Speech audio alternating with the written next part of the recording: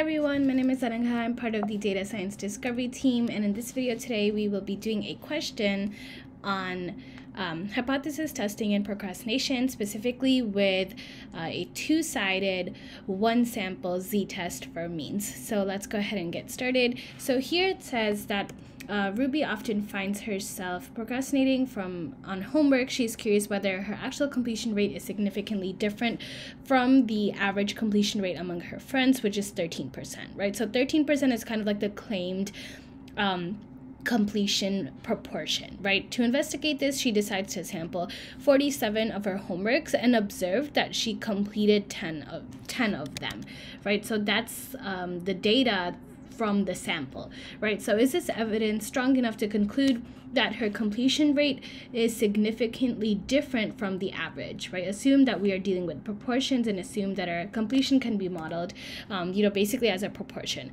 right? So here we're checking, is our completion rate different from the average, right? So whenever you hear the word different, immediately that means that we are dealing with a two-sided test, right? And it's two-sided test because there's no one side, right? It's two-sided. It can be completion rate that is less than the average, or it can be a completion rate that is greater than. We don't know.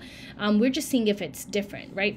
So here when we go ahead and the first thing we do is write our null and alternate hypothesis. The first thing here is that we are dealing with proportions, right? So here we're basically going to use p as a population parameter. Whenever we deal with means, it's going to be mu, and whenever we deal with proportions, it's going to be p. So here our null hypothesis is that p, basically the completion rate among her friends, is going to be 13%, right? So p equals 0.13. And here we're seeing if her completion rate is significantly different. So the alternative hypothesis, what we're trying to find out in this hypothesis test, is if p is different or not equal to 0.13, right? So this is basically our two hypotheses, and notice that we don't use p hat, right? You might know, or you might notice that when we're dealing with a hypothesis test for proportions, we use symbols such as p and p hat, right? So p is for the population parameter, and p hat represents a sample statistic, right? So it's basically the data you get when you collect your sample. P hat is like an approximate proportion, basically, right? So here I just want to go ahead and go on to my question and basically write that we're dealing with a we said two-sided one sample z-test, right? Because it's not one-sided because there's no specific direction specified. And then here our correct null and alternative hypothesis is that p is equal to 13 versus HAP is not equal to 13. Since we're dealing with percentages here, we wrote 0.13, but since they want it as a percentage, we're just doing 13 versus not equal to 13 and not including those decimal points there, right? So, and you want to go ahead and look at the question, right? Since everything is expressed as percentages, you want to make sure that you use whole numbers instead of percentage signs for your proportion, for your hypotheses. And now all it's left to do is compute the test statistic, right? So what is our z going to be in this case? Was the formula for calculating the test statistic for proportions is just p minus p hat, and this is very similar to the actual formula for calculating the z-score, right? So it's just p hat minus p, right? In a z-score, it's usually x minus mu divided by your standard deviation. It's kind of similar to proportions, where our p hat is our sample statistic, and then p is kind of our population parameter of like our entire average proportion, right? And then for our standard error, we want to use our population parameter. So it's going to be p times 1 minus p divided by n, and you're just going to square root that whole thing, right? So it's going to be, it says here that our p hat is going to be 10 out of 47, right? And here is where you kind of want to calculate.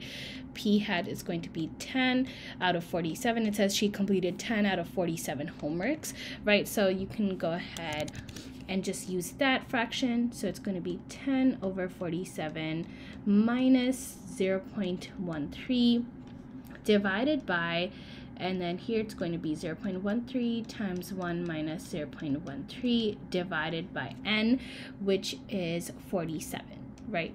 So that's going to be your z-score. And you can go ahead and actually do this in Python, right, since we have access to the coding interface. So let me just define my variables first. So I'm going to have my p hat is equal to 10 divided by 47. My p was equal to 0.13. And my z-score, or my z-test statistic, is basically p hat minus p. And then let me make another variable for my standard error really quick. So it's going to be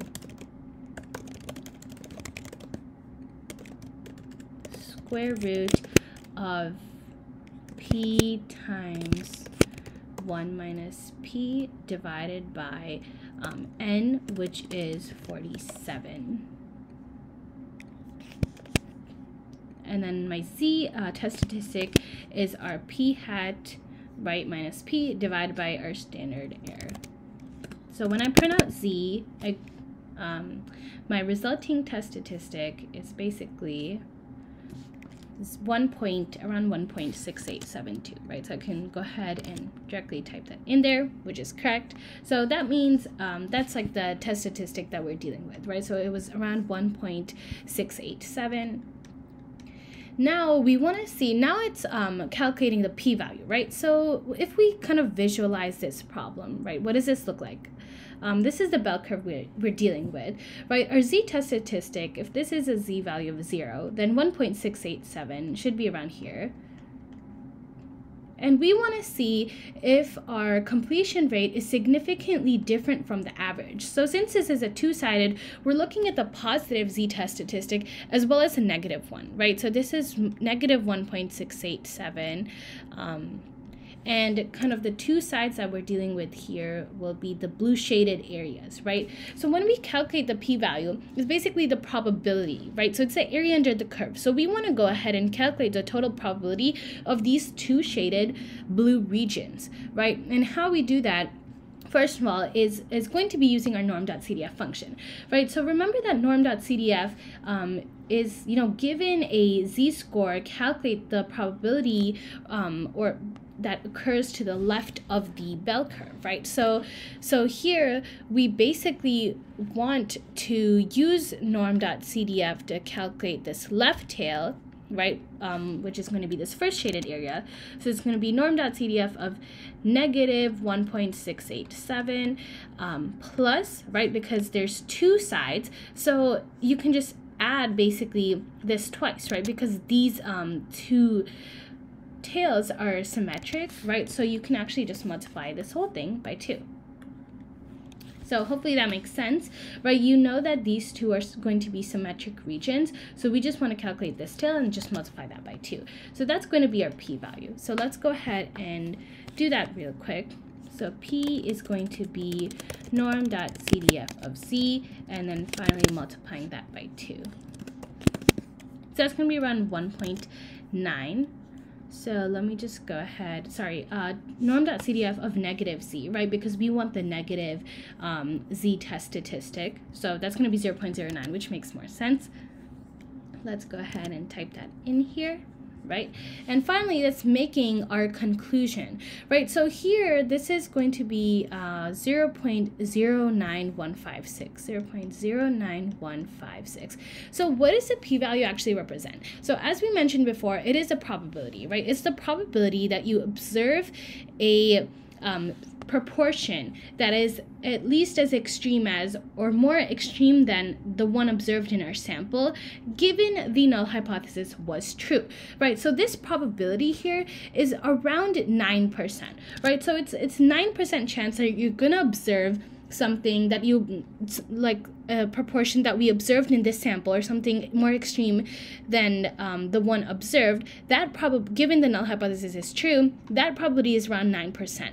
So our alpha level here is 0.01, right? We can see here that our p-value of 0.09 around 0.0915 is greater than our alpha level of 0.01. What does that mean? Well, this means that our test result is basically not significant enough, right? This p-value is not low enough. This probability is not low enough. That means that basically we fail to reject our null hypothesis, right? Because fail to reject our null hypothesis, because this is not enough convincing evidence to prove that, you know, our completion rate is significantly different from the average, right? This probability is so large, it's pretty large, that we can't attribute this to the fact that the null hypothesis is not true, right? We may have gotten like a lucky result, or we may have gotten, you know, this result out of chance, basically, right?